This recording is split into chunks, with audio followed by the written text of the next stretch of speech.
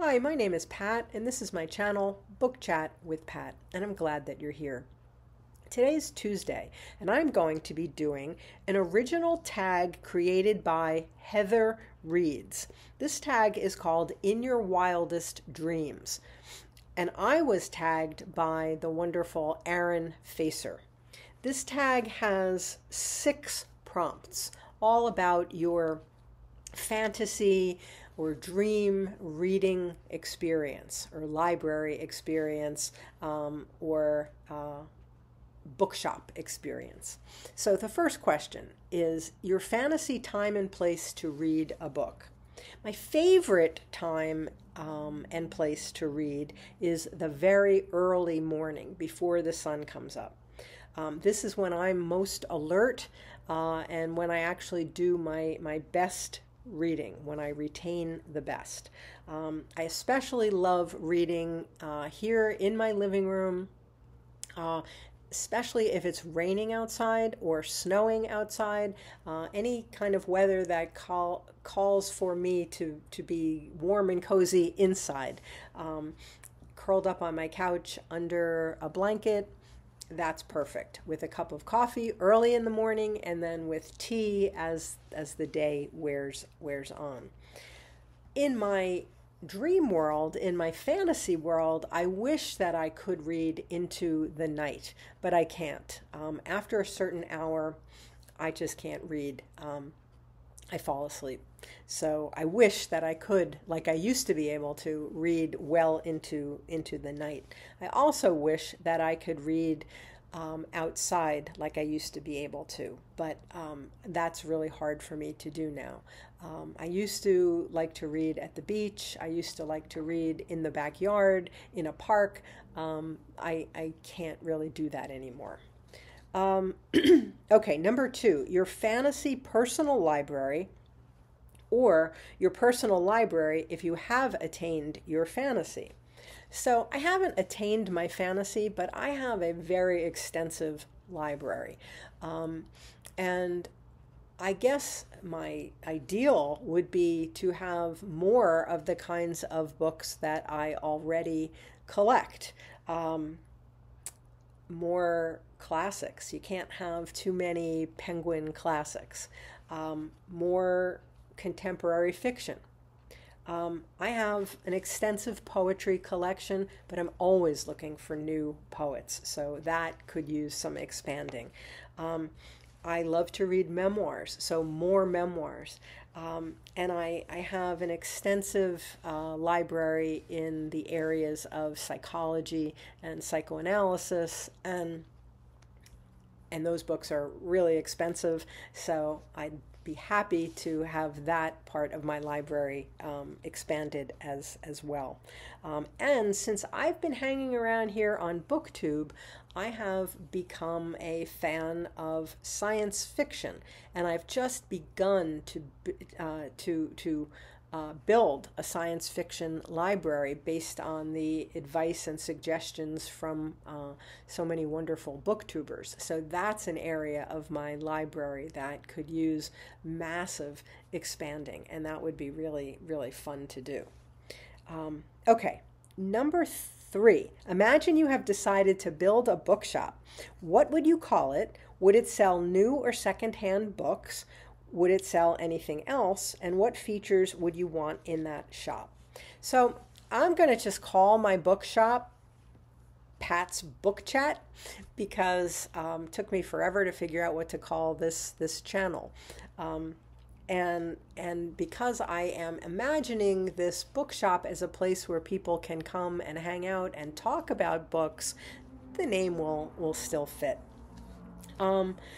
So we used to, where I live, we used to have an independent bookseller, and we had a secondhand bookseller, and just a few miles away, we had a large Barnes and Noble.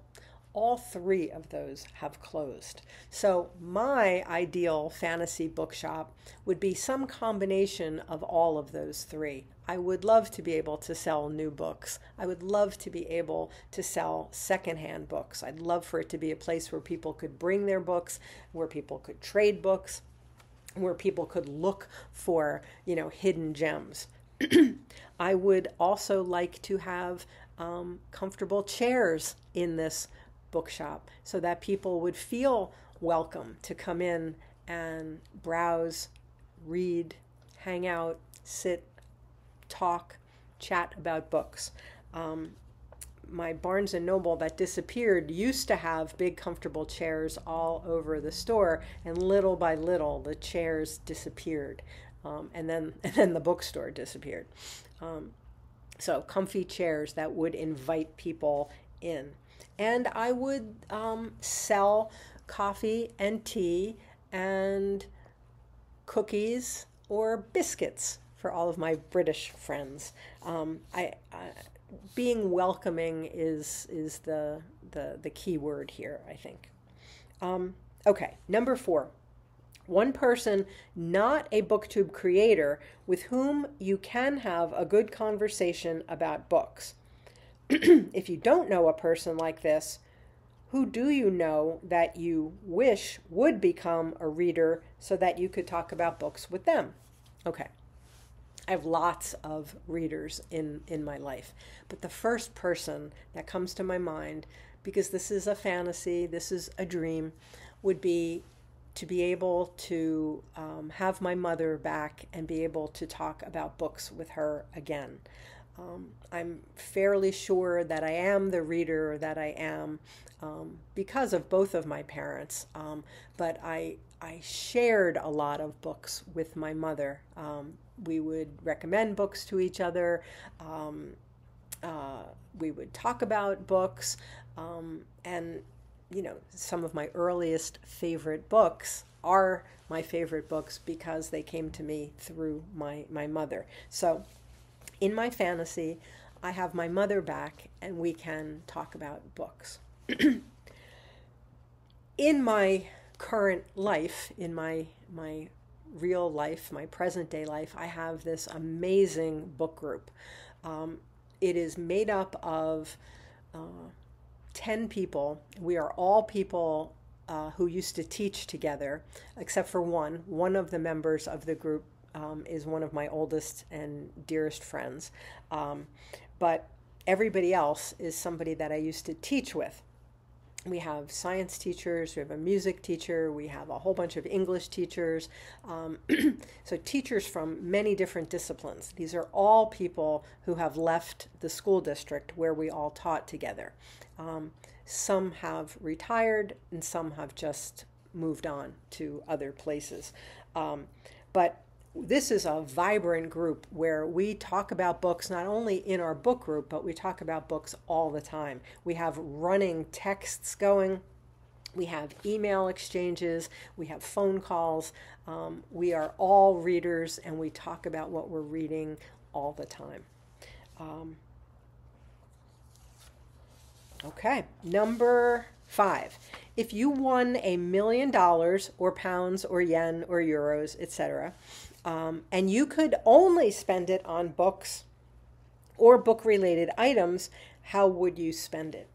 So the first thing that comes to my mind is that I would buy as many of the currently challenged and or banned books in this country. I would buy up as many copies of as many titles as I could, and I would share them as widely as I possibly could. Oh, and there'd be a section for all these banned books in my fantasy bookshop too. But I would make sure that anybody who wants to read these books has the opportunity to read them. So that's the first thing that came to my mind. I'd spend money supporting all of these authors who are being challenged. I would also donate to local assisted living facilities and nursing homes. I've had occasion to spend some time in some of these places in recent years because of family members, and sometimes the libraries are in assisted living places and in nursing homes. Sometimes the libraries are really neglected, and that would be something that I would really love to donate to and build up. There is also an urban center that I'm aware of, not too far from where I am, that supports battered women and their children, and basically homeless women and children. They feed them, they clothe them, they provide them with educational opportunities to empower women and children who are living in extreme conditions and extreme poverty. I would build up a huge library in this particular place that I have in mind. And then ideally, I would also like to find a way to donate books to prisons and juvenile detention centers. I know that you can't just go and donate books to a prison, but I would like to look into literacy programs in prisons and juvenile detention centers, and I'd like to support those. Okay. And that was it. Number 6, tag some others. So if you are watching this and you haven't done this tag, please consider yourself tagged. I think this is a really, really wonderful tag, and gives us lots of food for thought. But I am going to tag some specific people.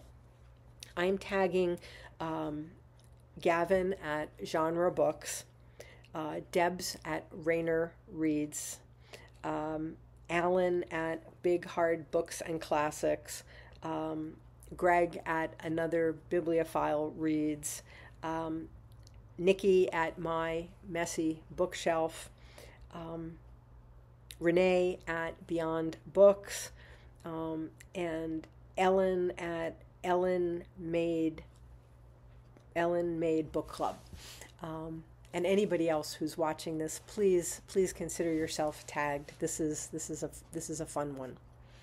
Okay, that I think concludes my Tag Tuesday video.